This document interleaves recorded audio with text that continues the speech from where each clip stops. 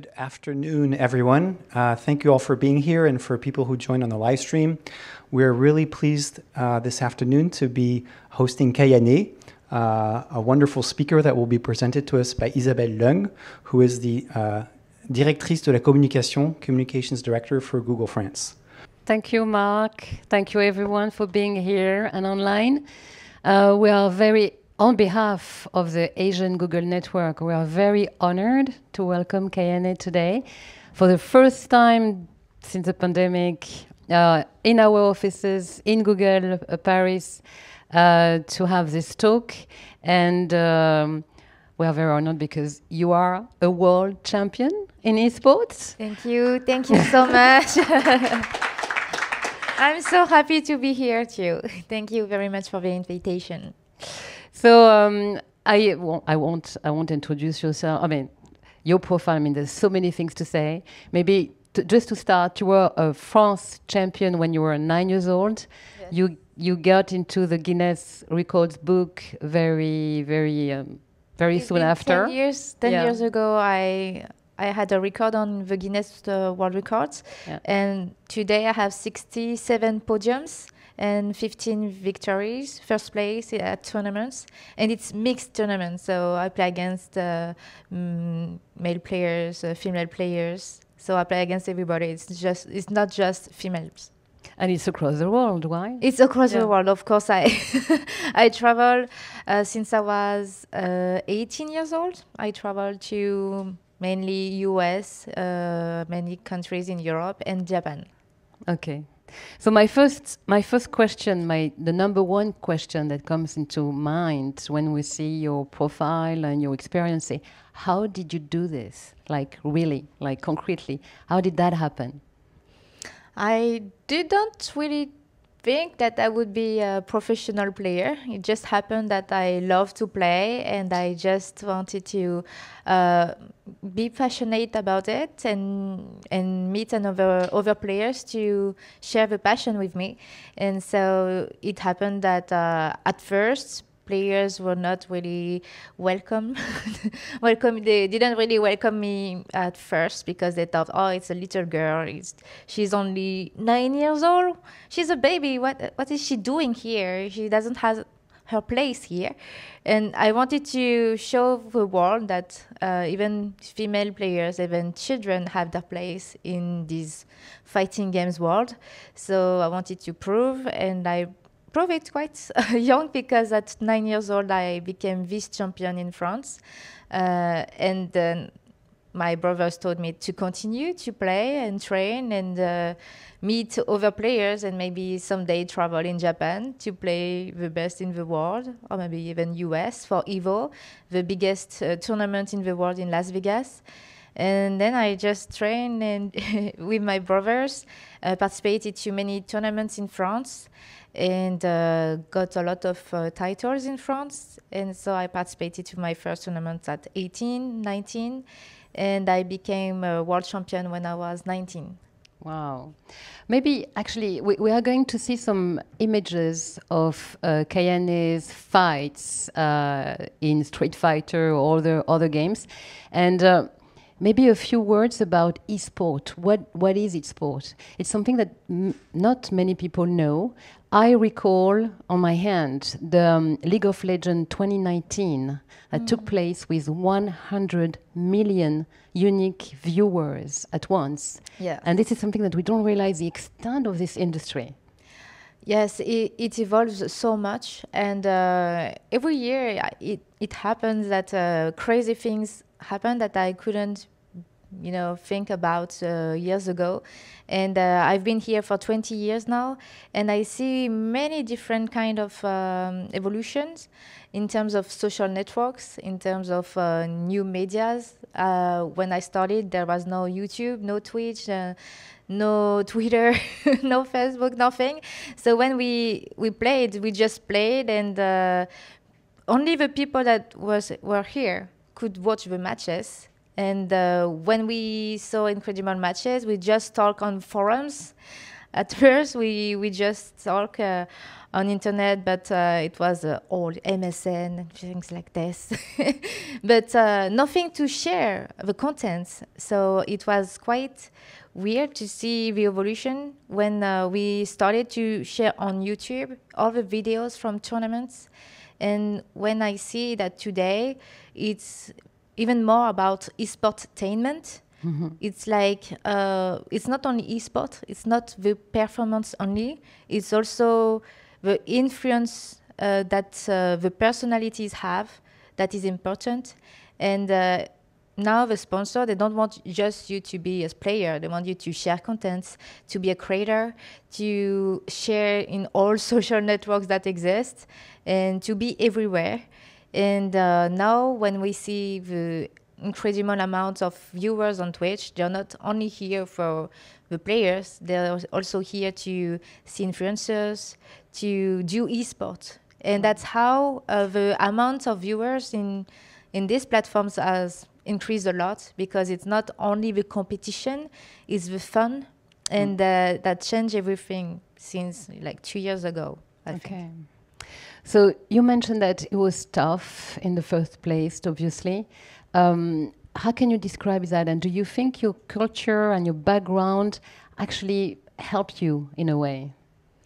I come from a family that is Vietnamese and Laotian, and my parents, they always told me to not only focus on video games. Well, I think they preferred me to be more in something that is, how can I say it, more noble than video games. The video game is like, you have fun, but you're not going to do anything with that in your life. It's just lost time. You just have fun with that. Okay, it's fun, but hey, you need to study, you need to do something with your life and not just play. And I was saying my parents that I would love to work in video games, and my dad always say, no, never think that you will live from video games. It's a passion and a hobby, but that's it. You can't live from it. And then because he told me that very at a young age, because my brothers, they play long enough before me, but they became engineer, and I was the smallest in the family, and they say that, oh, no, you don't do video games, please. And because I thought this way too, I thought that, I should not be in video games, it's just a passion. I think that every time I had an opportunity to do something in this world, I was always thinking, okay, it's great, but I have to keep in my mind that I'm very lucky if I live something in the video game world, but I should not be too excited. And the fact that I'm not too excited, it's, I think, makes me be realistic. I mean that the world is increasing and evolving so much that maybe I'm famous at this time, and the next year I will be nobody. So the fact that my father told me long enough at a very young age that video games is fine, but you don't know how the world will evolve, and you don't know if it will be your job all the time. It meant a lot to me because he didn't really trust it, and so in my mind I am like, okay, I can be someone today, but tomorrow I can't be nobody. So I'm really humble about this. That's one of the questions I have, actually, because living as a professional player, what does it mean concretely, like on a daily basis? Is it like a lot of practice for you, like hours practicing? You have to keep fit also because it's very physical in a way. So how do you, and so that's my first part of the question. And second part is, what's next for you? How do you see it? Being a professional player, it means to have a lot of training, of course. When we have a new fighting game that comes out, we have to choose a character, train a lot with it, and know the matchups. So it means you know all the other characters. It means that you have to play your character against all the other characters, and so you have to train how to fight against them. You have to learn all the moves, how to counter all the moves, and once you know that, then you have the same level of knowledge than the other competitive players, because we are all supposed to know the games, all the game by heart. And then what comes in tournaments, when you travel in another country after 12 hours of flight, maybe $5,000 to just get to Vegas, you know, it's very expensive to pay the plane ticket, to pay the hotels, the food, it's all expensive there. And you spend all that, and then you're here in the tournament. You can't play casuals, you can't play some games before to warm up, you know. So you're like, here, okay, I have my opponent just right to me. He's here, and he really wants to beat me, and I really want to beat him too. And we know that to come here, we come from a long way, and we don't want to lose here.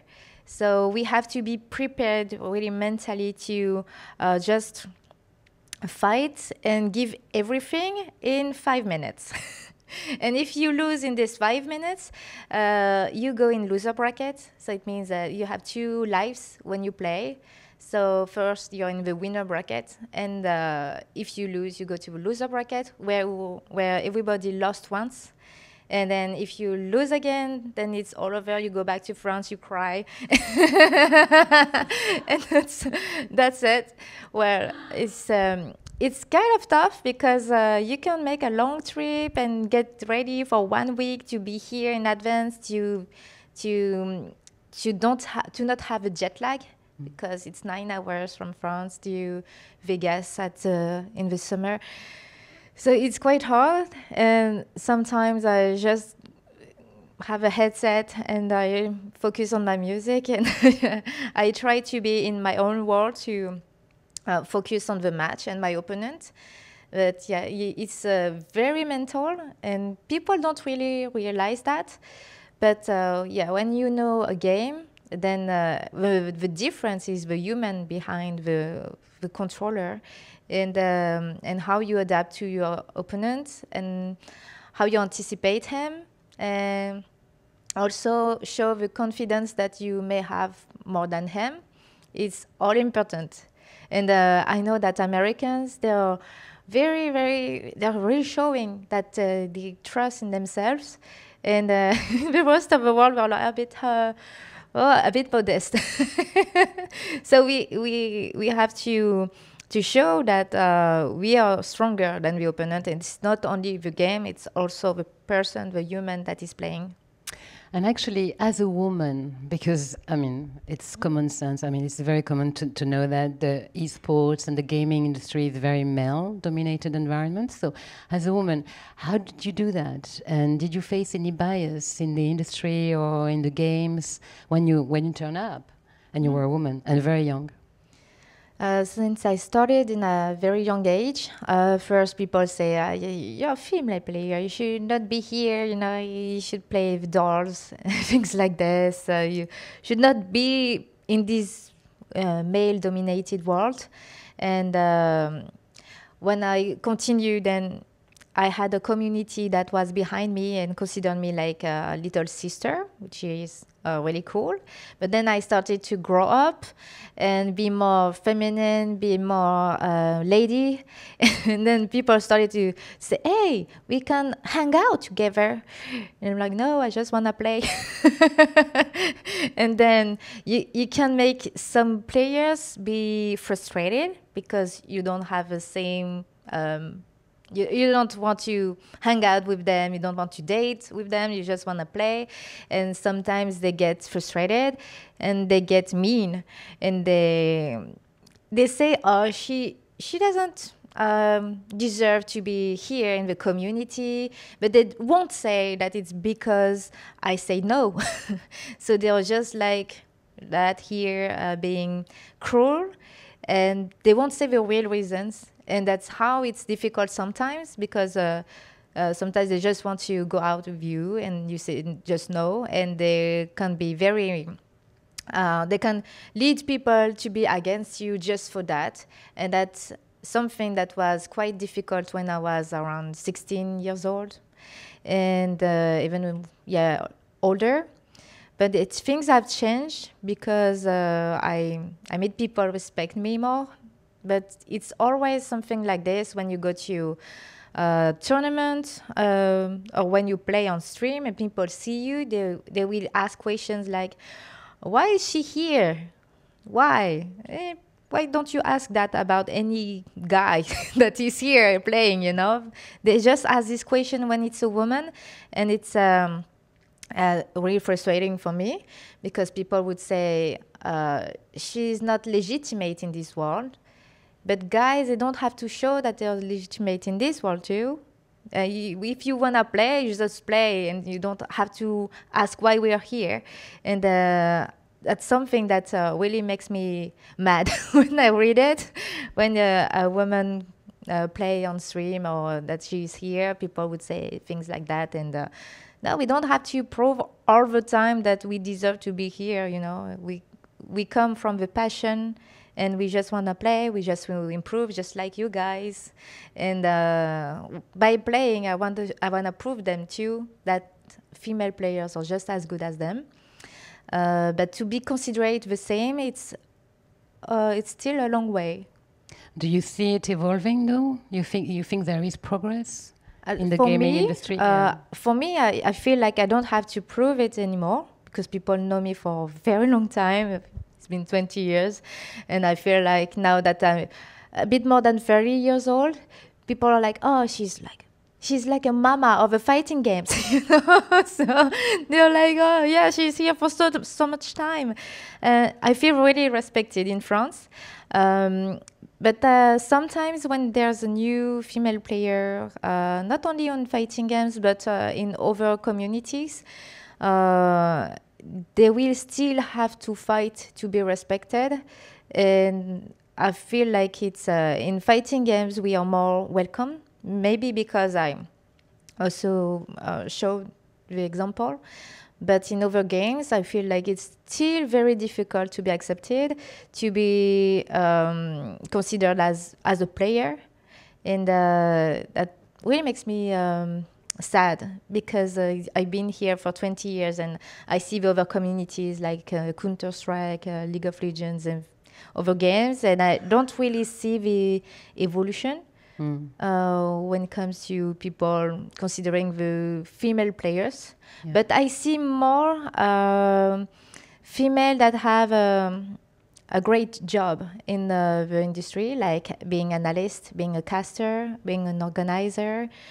We see more and more females evolving in this kind of jobs, which is really great because before it was only guys. Now it's really changing. But for the viewers to still respect the female players, it's still a long way. And is it for you an opportunity to become a mentor for those young ladies who want to be fighters or players? When they ask me about some advice, I always reply. I didn't think of being a manager or something like this for them especially.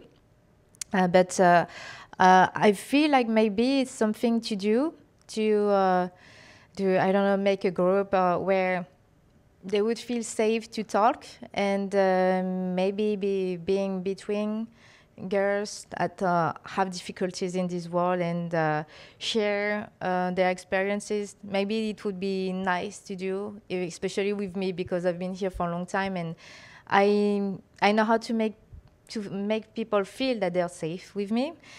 So maybe it's something that I should do. I always have a lot of projects and I feel like it's something that should be made, especially with female players and other girls that are working in this industry. I see many things on Twitter where they would share how they feel in this world, and I read it. I'm like, wow, I didn't know about this. And maybe if we had the opportunity to talk about it earlier, we could have avoided a lot of bad situations if we could react before that bad things happened, you know. So I really think that I should do something more about this. Yes. One of your activities is actually to help charities and NGOs. Can you talk us more about it? Like, what kind of opportunities do you grab, helping them within? I think it's within other players too. It's on your own, and which causes do you commit to? So it's quite funny because when you're a player or any talent, you share about what you like, about what you eat, drink, and have in your life. And I shared a lot about my dog. I shared a lot about my Akita. So she's really cute, and I share a lot of pictures, videos of her, and it's kind of funny because I just shared my life with her, and I was contacted by something called 30 millions friends. I don't know how it could be called in English. 30 millions d'amis. Oui, 30 millions it's d'amis. a big French. It's French. Oh, it's international. NGO protecting animals. Yeah. Yes, so it's a French TV show at first that doesn't exist anymore as a show on TV, but they still fight against all animals' cruelty, and they do a lot of things, and they want to be more on socials and to work more with talents and video games. So they really wanted to focus on having ambassadors, and they thought of me because I showed a lot of pictures of my dog. And so that's something I didn't really think about, but because I talked a lot about animals and dogs and cute cute creatures that make us happy, I started since last year to work with them, and so we organize streams to do charity for animals and for to get money to help them. And I also worked with Play International, which is an NGO that works with Africa to help children to have more education through the sport. And that's really cool because I also practice sports by my side with Muay Thai. So it's Thailandese boxing. And I was really happy to work with Play International because they have a lot of champions, Olympic champions that came to the stream, that came to help the charity cause. And it was really cool because I come from video games, from fighting games, and I do eSport. And then I could meet these champions that are Olympic. But we have a lot of things in common through the training, to the trips, and how we deal with pressure, and how we deal with other people, opponents, and friends. And we have a lot of things in common, and that was very interesting to share that with them. And so we wanted to do more for countries in Africa, and that's how I worked with Play International. And before working with them, I also went to Senegal, and they opened their first esports club, and I was there to open it. And it was really cool because thanks to fighting games, people gather together, they play, they share great moments. And in France, we have a lot of things to share with them, and we want to help them to evolve the scene even more. So that's how I work sometimes with NGO. Thank you. Just very recently, we had a talk with a fellow researcher, a French lady, and we talked about increasing racism, discrimination against the Asian community. And that really was happening during the pandemic because of the Chinese virus, or the yellow alert in some titles in the headlines in newspapers. Is it something that you've witnessed in your environment? Something that you saw, and how did you deal with it? So I live in a city where every time I go out, yeah, sometimes people would always say things about the fact I am Asian.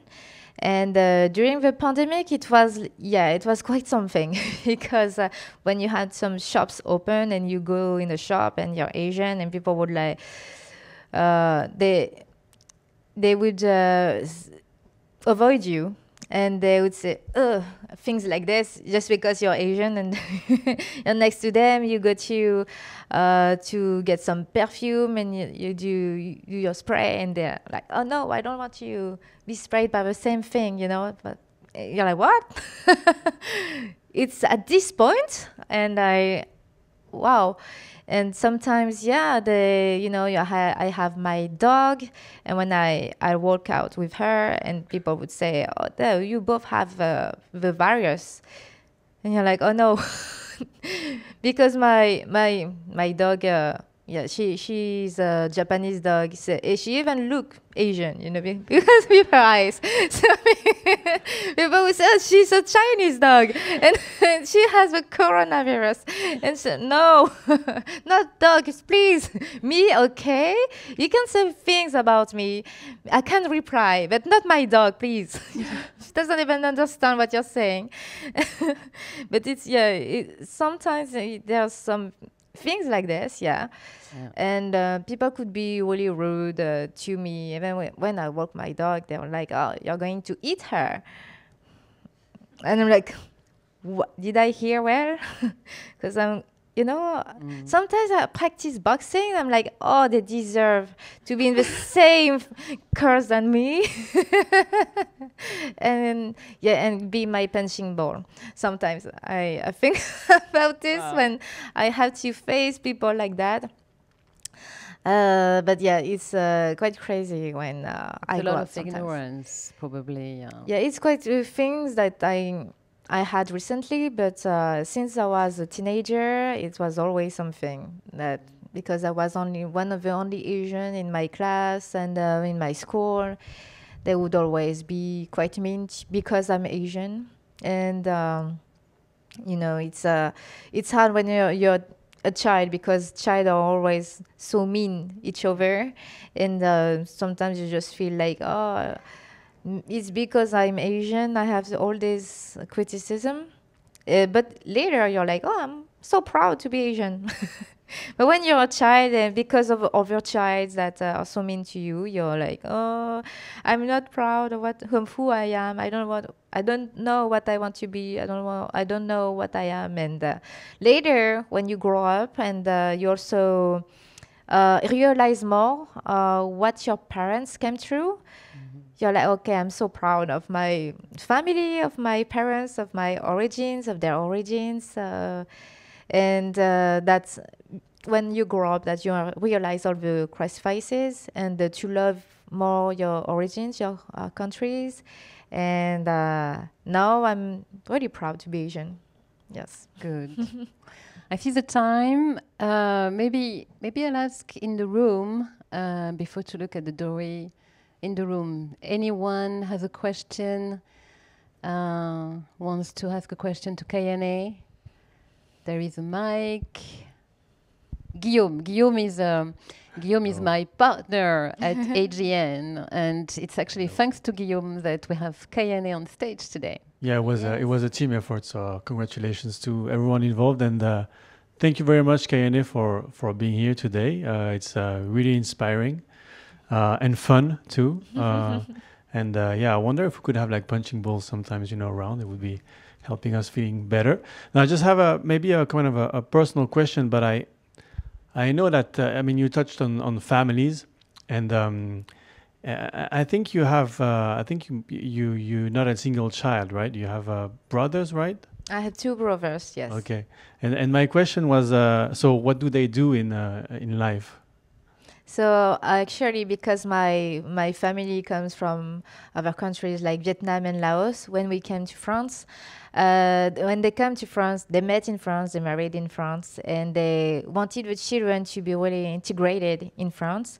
And so they put a lot of pressure in my oldest brother He has 11 years older than me, so he's way older, and he had all the pressure, and my parents say, you have to be good at maths.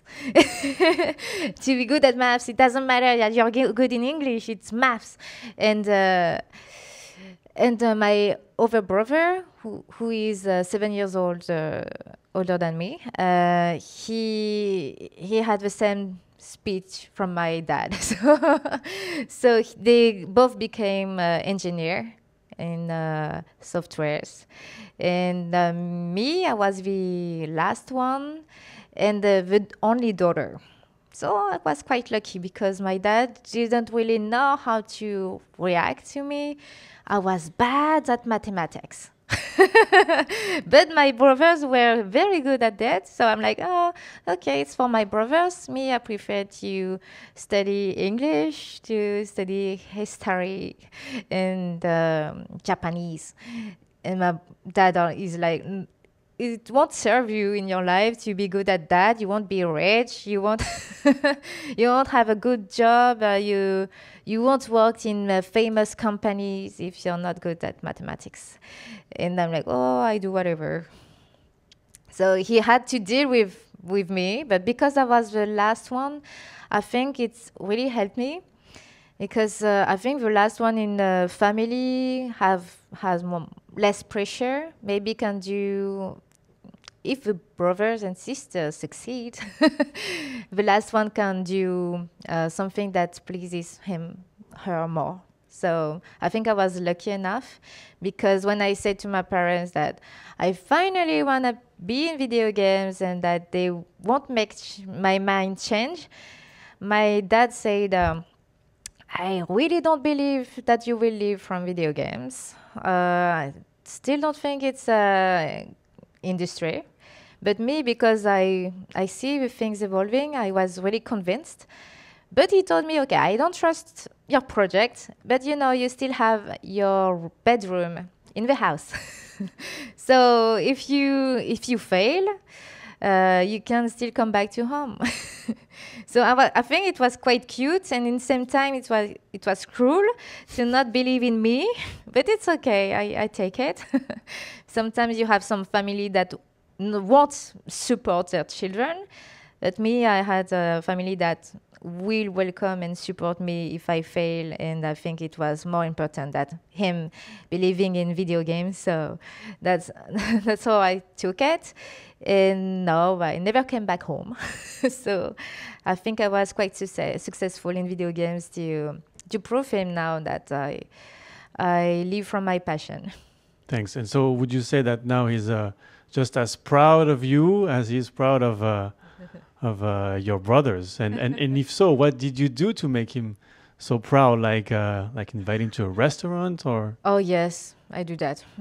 So my dad is like, he loves taking pictures and videos in restaurants, in the chic restaurants, and tell to all his friends that his daughter invite him. So it's quite cool. And since I was a child, when I was 12 years old, I had some trouble at school. So in public schools, I had trouble with other children, and they moved me to a private school so that I would be in a more safe place. And they had to pay every month a good amount of money. And I could hear my parents argue about this when I was a child. And I was 12, and I was like, oh, I'm so, I don't know how to say, but I feel so useless because I have no money, I have no job, I'm 12 years old, I can't do anything, and my parents argue because they have to spend money that they don't have to pay my school, just because I had trouble with other children. And it made me feel very, very sad, but also angry. But it gave me a lot of, it gave me a lot of power to succeed in life, from video games. But I felt like it's something that I really wanted to prove to my parents, that I can succeed from what I love, but also to prove that I didn't forget what they did for me. And it's something that is very important to me. So now I live really next to them. It doesn't mean that I see them every day, but being close to them, it means a lot to me, because if they have any problem, I'm really close to help them. And yes, anytime that my dad, mom wants to have something, now I'm able to give everything. And I think my dad is quite proud, because when I see his friends always say, "Oh, you're the famous daughter that your dad always say good things about." I'm like, "Really? He says good things about me?" And then his friends say, "Yes, he loves you. He always talks about you." I'm like, "Dad? He always talks about me?" But he never says that to me. He says that to his friends.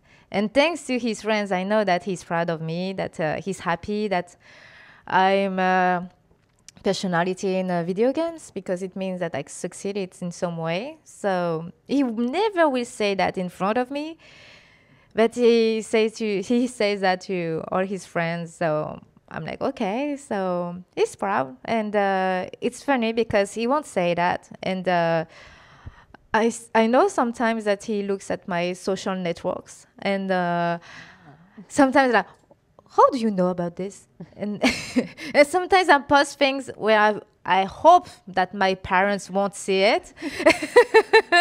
But he says, "Oh, I saw your last video. You know the stories, the shorts, you know." Yeah. He says, "Well, now people, they don't make videos like this and make videos like that." And I'm like, "How do you know that?" He says, I saw your stories." And I'm like, "Will you see my stories?" "Yeah," he say, I saw what you eat yesterday." So he really into it, but he doesn't say it. But it's quite cute when I think about. I think we recognize a few cultural aspects there. Marc? Yeah, I have a follow-up question to what Guillaume was asking about. I'm curious what message you give parents of young daughters, young women, young girls. Mm-hmm. You talked about the importance of, your families and the role of education, mathematics. Mm. And I wondered if you could talk about whether you think your gaming has helped or hurt your academics. And when parents ask for your experience and your advice, do you think that a young girl playing eSports could help with either self-confidence or schoolwork? Mm. It's viewed as a distraction, but is there more to the story than it's just a game? Yeah, actually, even if sometimes it was difficult to be accepted in a community when I was younger, it was 20 years ago, so things have changed a lot today. It's incredible how video games can gather people together from different, gender, age, cultures. So being able to play a video game made me travel a lot, made me being interested in languages, because I met a lot of players that are international, that come from different countries, and I really wanted to communicate with them.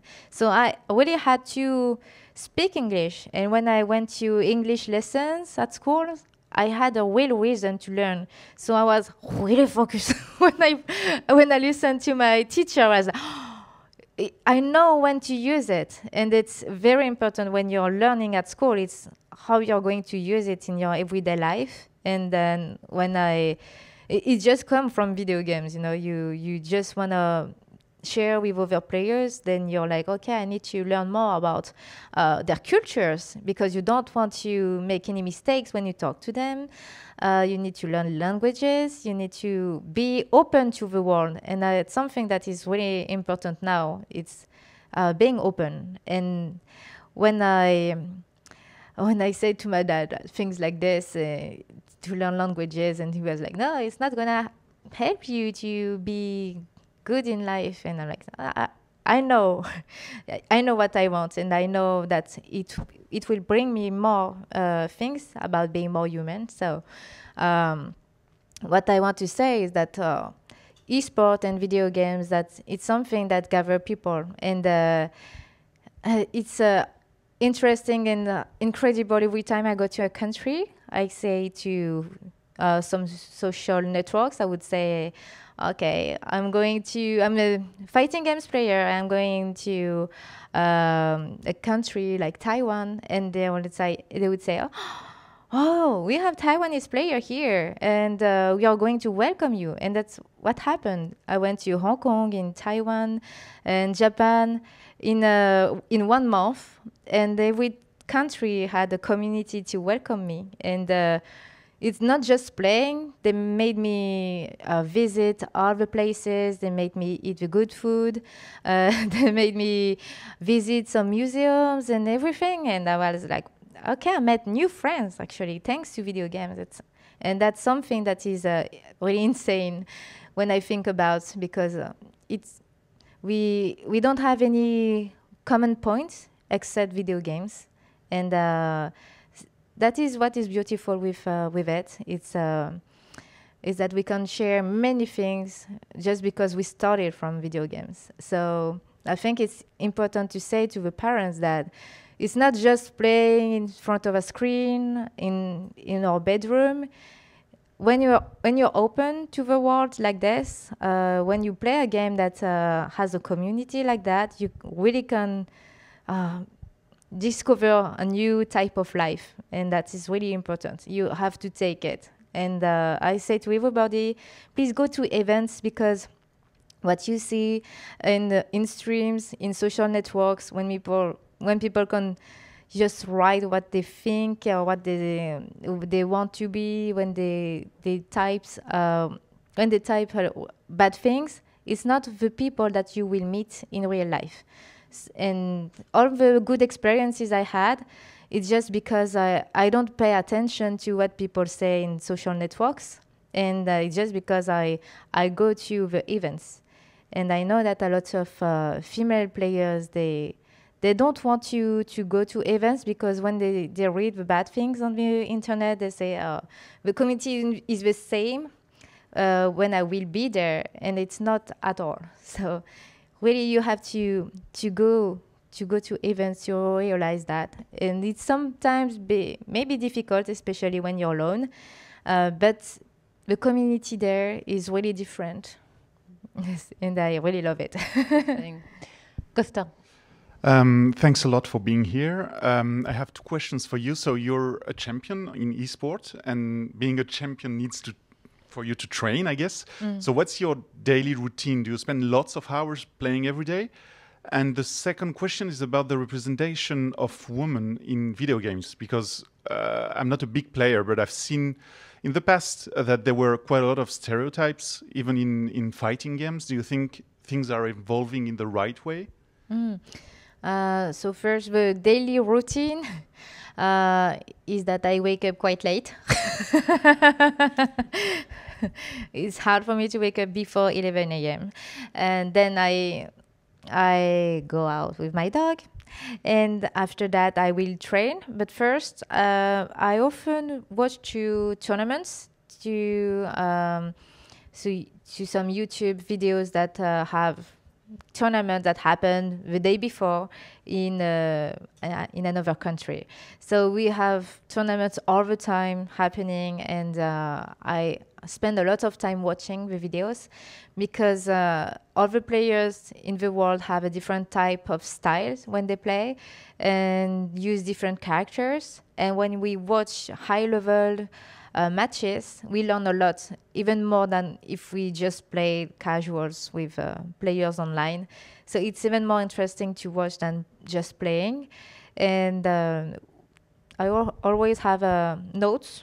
So I write notes, that's things I have learned by watching videos. And when I play, I try to play against competitive players. And I play online sometimes in ranking matches. But when I really want to train, it's always offline sessions. So I invite players to come to my place or in another place. And then we train for 7 hours, even all night. And before a big competition, we would do that. We would gather all the time and play and play and play and watch videos. And when we participate to tournaments, online or offline, it will spend the whole weekend.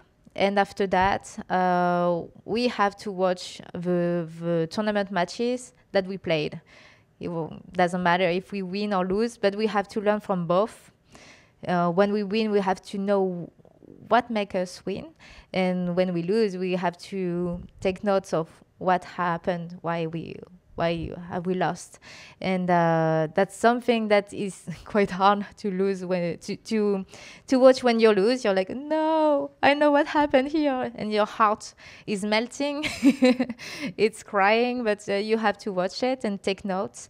And being with other competitive friends, it's good because they would say, oh, you know, this time usually you would not be doing that, so why did you do that at this moment? And you're like, I know. But it's nice to have some feedbacks from other players, and it's important because sometimes you don't realize, you don't know the mistakes you have made, and friends can be the coach.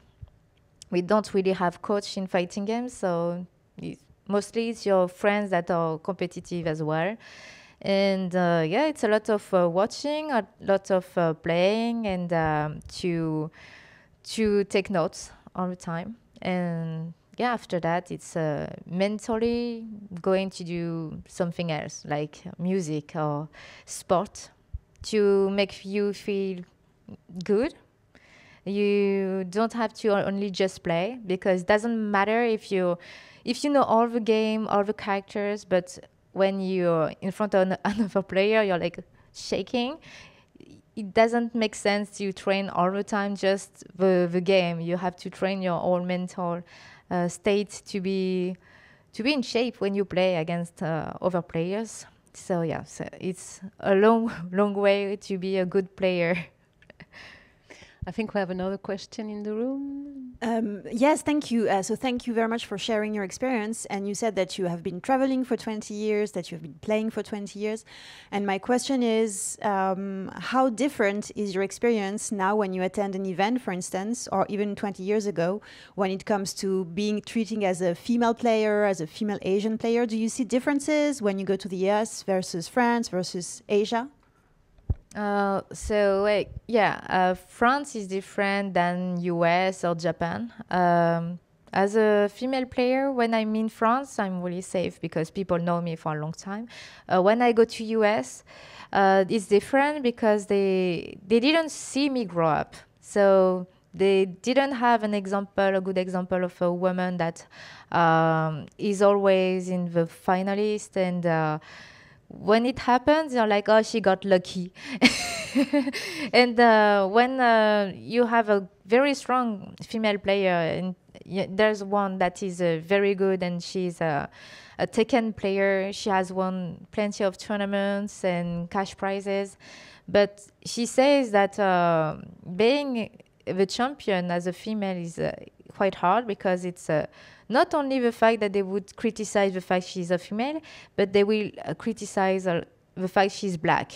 And I'm like, whoa, in France it won't happen, because it's the fighting games community is really diverse. We have a lot of black people, a lot of Asians, and it's just normal, to be black or Asian or whatever. It's you're a player. And we will never criticize the origin. But in US, it's a fact. And when I see all the comments that she gets of the hate because she's black, I'm like, wow, I didn't expect this, because I don't live that in France. And I don't see any black player facing this, male or female, because we are all from different origins and we have lived like that. And if someone does that, then you have a lot of players that will take him and talk to him. And yeah, scare him. So nobody does that. But yeah, in US, I was quite shocked to learn that, and it's really hard to see the comments she has. And what is even more surprising is that you have even famous players and streamers that will be hating on her just because she's black, and always say some racist stuff, even on social networks. And the audience of these players and streamers saying bad things about her, they will get, I don't understand why she's here. And they would say a lot of really racist stuff. And now you have the publishers, like, for example, Capcom for Street Fighter, that will take responsibility. So when they see that a player would say a racist thing, sexist, and being really misogyn, and they would act. They would say, okay, this guy is banned from all over tournaments. And I think it's a good position because we need a safe place. And with social networks, a lot of people would talk and say bad stuff. And when the players travel and go to a tournament, knowing that these guys are here, it doesn't make us safe. So that's how publishers now take responsibility. And now I feel like they are doing their job. It's better. The people will respect more. And that's good. And I know it's different in all countries. And we have to adapt when you go to another country, you know, because in US, they were like, blah, blah, blah, a female will never make top 8 at EVO. And I made top 8 at EVO, so they would say, well, yeah, but the game was not as popular. Okay. They will always have a reason. So doesn't matter to me, but because I'm lucky to not live there, maybe. But here, I really feel safe in France. Maybe we'll check the dory to see whether there are questions. No question on the dory. Oh, there's one here. Sorry. Go ahead. Hi, it's nice to have you here. In other sports, there are certain types of people who excel at certain sports. If you're tall, you play basketball, or if you're fast, maybe you run races. How do esports athletes choose their genre or their type of game, and are there types of athletes that are best suited for certain types of games? I think it depends of your story, or family story, and how you met your friends. Sometimes it's just a question of how you discover the game. And for me, it was my brothers that they were Tekken champions. So another fighting game. They played a lot together, and they participated to tournaments. They were on the PlayStation magazines, the first ones. And just because of this, I wanted to share something with them, to play fighting games, just to spend time with my brother.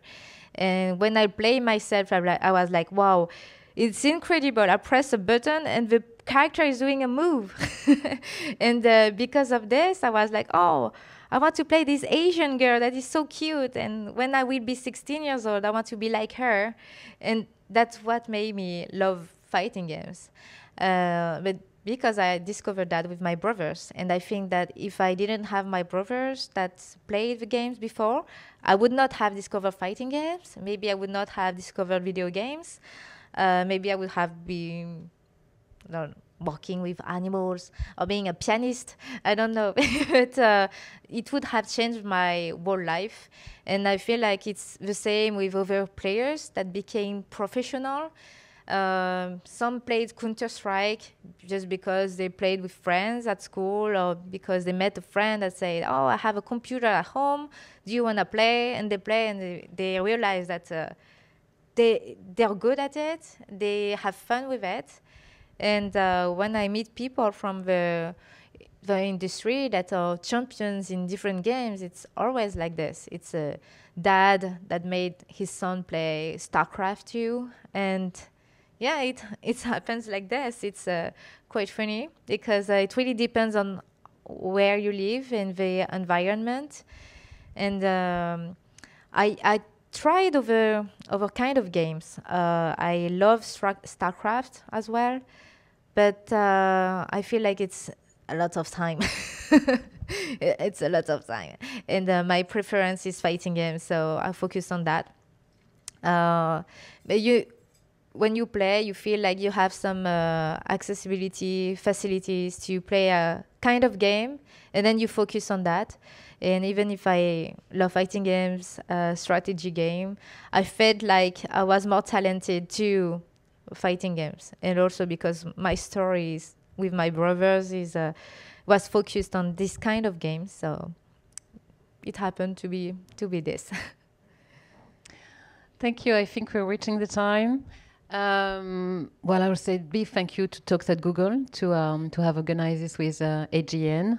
Thank you to the AGN group who's here. And thank you, Kayane, for coming to discuss with us. Thank you very much, Isabelle. Thank you, everyone, for being here. Welcome to come back. I hope anytime. I hope too. Thank you so much.